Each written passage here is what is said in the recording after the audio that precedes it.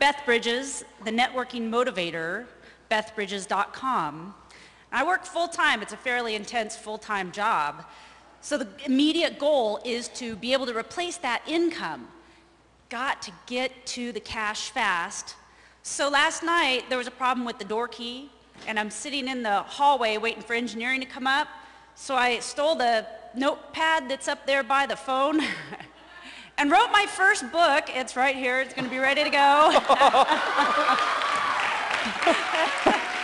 Okay, that does not qualify as a coaster or rice paper, because that's only like 5 pages. I don't know what that would be called.